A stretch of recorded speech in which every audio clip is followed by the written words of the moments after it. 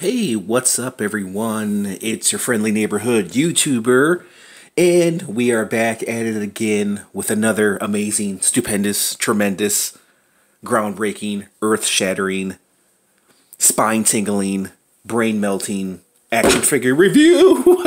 Sorry about that. My phone was slipping. I went to try to catch it, and then I hit my hand on my review station. My tripod is acting up again.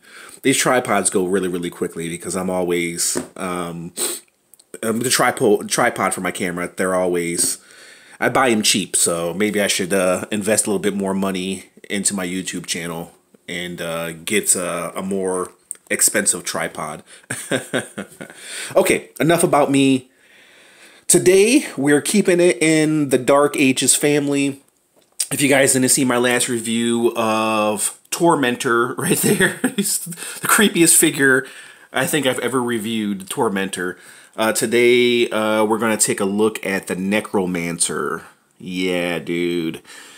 Yeah, Halloween is approaching, and I figure it's time to do some creepy reviews. And I've reviewed almost every figure from this Dark Age series, except for this guy, Agaunis and Tuscadon, which I don't have. If I can find it for cheap, I'd definitely pick them up, and then I would finally complete this series. Because this series is a pretty awesome series. It hasn't been a disappointment.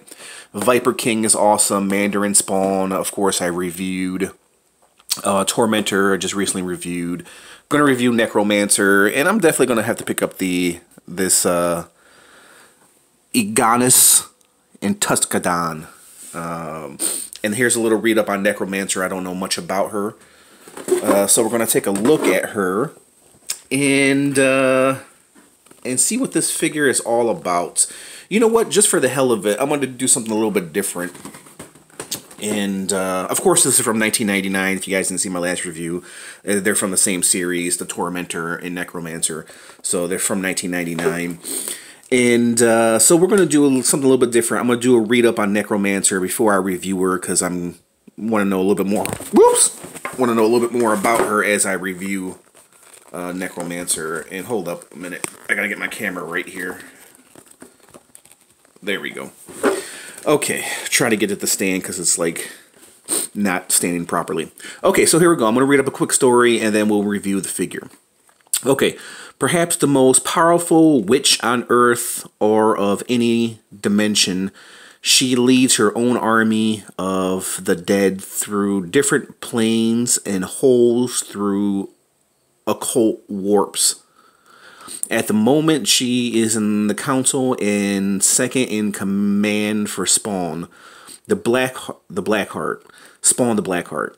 She is a master of the black arts and can morph her form into anyone or anything. Her power to speak and use the dead as given her power like no other has ever had in the Dark Ages. I apologize for my reading skills, guys, but you know, when you're reading a story like this, that's not a regular story. You know, I'm kind of reading it and thinking at the same time, and which is not a good combination. So that's my horrible reading skills. So, you know, because you don't read these stories like every single day. If you live in the real world and you're reading these stories, if you're like me, you're thinking as you're reading. So that's kind of what I do here on my channel. As I'm unpackaging this figure, I'm reviewing her as I'm unpackaging this figure. So I'm thinking and reviewing her at the same time and thinking of clever things to say in order to keep your attention. That's my job as a YouTuber. Okay, so enough of my rambling, and rambling is a big problem of mine as well. So let's quit the rambling, let's open this figure up, and let's see what this figure is all about. Okay, here we go. Now, she does have a few twisty ties, which are not bad. That's kind of attached to her wings. And yeah, she does have wings, if you guys didn't see that in the package, which was hard to see in the package. She does have wings, so be prepared for wings. She does come with a lot of accessories. A lot of accessories, man. So, yeah, look at that. Look at that. Let's take her friend out right here. This, I don't know what the hell it is, man. Iguana or a Komodo dragon, or it looks like a Komodo dragon, but it doesn't. It looks like a little baby pet dragon. That's a nice touch. I'm not gonna lie, man. I don't think I've ever received a baby dragon with an action figure. That's pretty unique. Everything is articulated. The legs, the feet, the arms, if you want to call them arms, they can move. They're not really articulated. The head can move. They are movable, but you can't really get them in the pose any other way because the lizard pretty much just sits on his belly, right? So there's the lizard. That's pretty cool. I like the detail of that lizard. Something different, something unique, you know what I mean? Let's take out one of her heads. Oh my goodness. Look at that. The eye is popping out, and it's on a decapitated head, of course, and there's a piece of her spinal cord and bloody spinal cord. Looks like a fellow witch. That's pretty awesome. That is pretty awesome. Okay, and let's take out Necromancer. Okay. Now, being that this is a Spawn figure, she is a statue. And looking at her, you can tell there is very little articulation. Now, her wings, I don't want to break off her wings, but they are articulated, so you can get them to close if you want to, kind of like that. But you guys got to be careful because it's an older figure, and it's a McFarlane figure, and they are known for breaking. So she stands like that. She's actually really nicely detailed. I'm loving these wings, man. She's really, really pretty too. I mean, not bad for a 20-year-old figure. I mean, it's not bad at all. That face reminds me of somebody. Kind of reminds me of an actress. Kind of reminds me of what's her name? The woman from it's not coming to me. She's a famous actress. It reminds me of damn, what was that? The woman that played in Underworld. I forgot her name. It's on the tip of my tongue. But the face sculpt was pretty nice. I have to admit, it's pretty nice. She has a metal chain right here, and she has an ankh. That's what it's called, an ankh. Or if you don't want to get technical, crucifix, whatever. Very, very nice, man. Okay, so the articulation, arms just pretty much go up and down. There is nothing, legs move, but there's nothing at the knees. There's nothing at the legs. Looks like she has like something wrapped around her leg, but it's not a snake. And there's her shoe, there's her body. I like how her boobs are kind of translucent.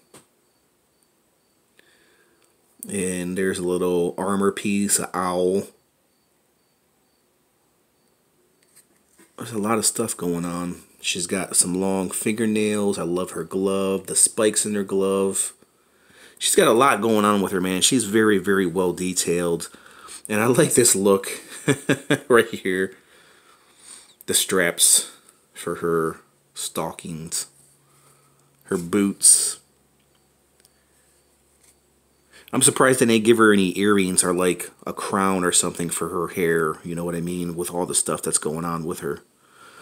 So as far as the wings, like I said before, the wings are kind of like translucent. There's the detail to the wings. And at the top of the wings, it has like a like claws. I don't know how well you can see it. Let me come in a little bit closer. So here's the claws, and it kind of has like red hair on it, which is creepy. There's the other side right there, the other claw with the red hair on it. I'm thinking whatever's coming out of her back was a ginger.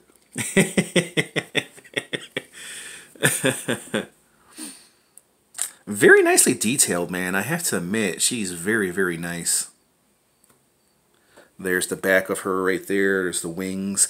It's kind of like a demon wing, butterfly wing, like a gothic chick. A witch, like a gothic chick witch. Try saying that 3 times fast. Okay, so let's put her... Let's try to get her to stand. It's easier said than done, but the wing kind of acts like a third leg, so it's helping her stand. Very, very beautiful figure, man. I have to admit, the detail is pretty damn nice. I mean, from 20 years ago, it's pretty damn nice. So here is her friend. Here's her head. So she comes with other accessories, guys. So let's put this off to the side. Let's break out her other accessories.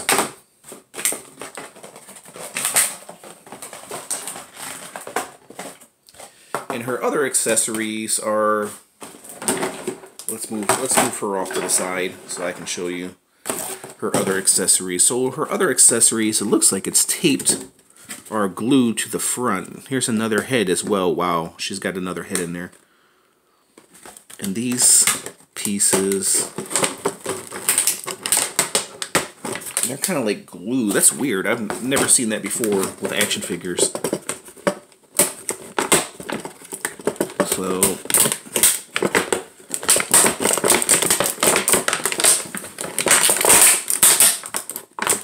oh, and I broke the sword. Shit. That's how fragile these weapons are, yeah. I snapped the sword, guys. Well, this is a McFarlane figure, so... I mean, it can be repaired. It's not fully snapped. But there's the sword right there. So you guys just have to be careful with a lot of these McFarlane weapons. But they were so weirdly attached. Like they're super glued to the front of this piece right here. So let's take out the other head.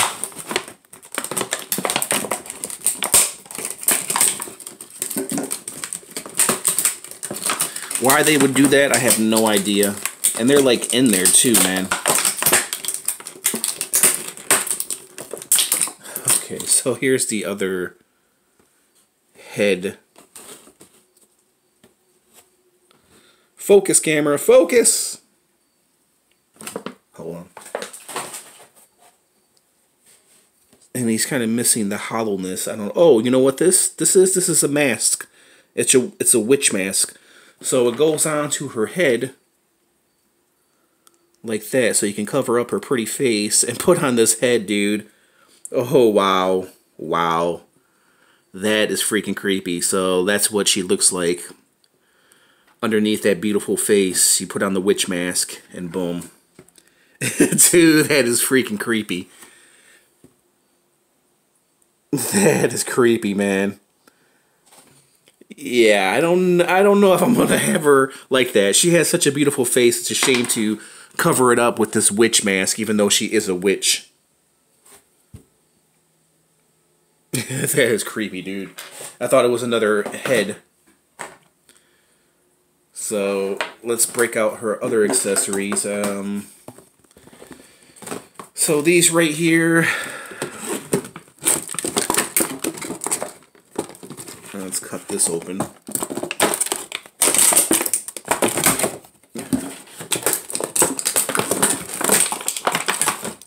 I don't know where people come up with the ideas for these things, man, I swear. And here is, oh, like we were just talking about. Look at that. Remember I said, oh, that'd be cool if she had something for her head or something. And she has like a hood or a cloak, whatever you want to call it, that you can put over her head. Look at that.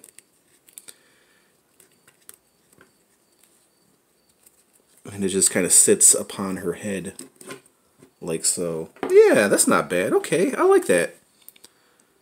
That's a pretty good idea. So that's probably why they didn't give her any earrings or any like crown on her head. I don't know, what do you guys think? Do you guys like her like that? That's actually a pretty good idea. And this is like a rubber, so it just kind of sits upon her head like so, and it sits there very nicely. And then she comes with another. Speaking of, she comes with a mask. So let me bring this right here. And man, they just put this in here so weird and so awkwardly.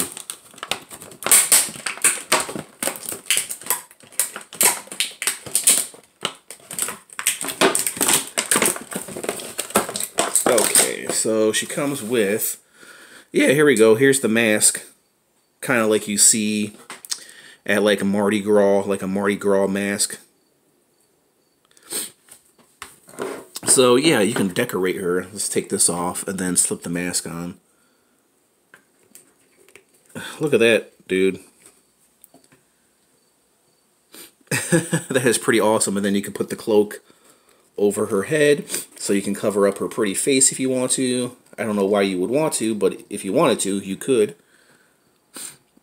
Yeah, man, that's a pretty good idea. Now I see why they didn't put all that stuff on her head, like the earrings and maybe like a crown or stuff, because they got stuff you could put on her head. And probably it would have been difficult too, you know, trying to put this on the face, on her face, you know, if they had all that stuff on her head. But yeah, that's a really nice touch, man. I really like that. I kind of like her like this, man, because she has such a beautiful face. And, you know, it's not too shabby for a 20-year-old figure. So, yeah, she comes with a lot of accessories. She's very well detailed. This is how she measures up against the Tormentor right here. So you see the Tormentor is pretty huge. Pretty huge guy. Next to Necromancer. But, yeah, these are a really good combo. They go very well together. Okay, guys, so let me measure her. Let me rate her. I'll let you know what I think of her. So she stands at about 6 inches tall, going up to her highest wing. It's about 8 inches. So very nice piece, an unexpected piece I didn't think I would like. So being that she's very detailed, obviously, as you can see, she comes with a mask. She comes with an interchangeable face. Not a head, but an interchangeable face. She comes with a pet dragon. She comes with a cloak. She comes with a sword right here. And she comes with a head as well. Now, I'm guessing I'm going to try to put this weapon in her hand, being that I broke it already, like a dummy. That's not the first time I've broken the action figure. So the knife just kind of fits into there like so. If you want to put the knife in there, I kind of like her as is without anything. And then here is her holding the interchangeable, or excuse me, the not the interchangeable head, but the head, the loose head of hers. I'm trying to put it in her hand. Oh yeah, and her wrists are articulated as well. I forgot to mention that. So you can kind of have her holding the head like that if you want to, and the knife where she cut off the head. I don't really like the knife. I actually kind of like her like this, dude. So she comes with all these accessories. Very nice, man. If you want to decorate her, if you want to put the mask on and the cloak, the hooded cloak. It's very nice, man. They did an amazing job. Alright, guys, we're about to hit the 20-minute mark. I can't believe I spent 20 minutes reviewing this figure. If you guys sat through all that, I just want to say thank you. So, I'm going to go ahead and rate her, let you know if she's worth the pickup.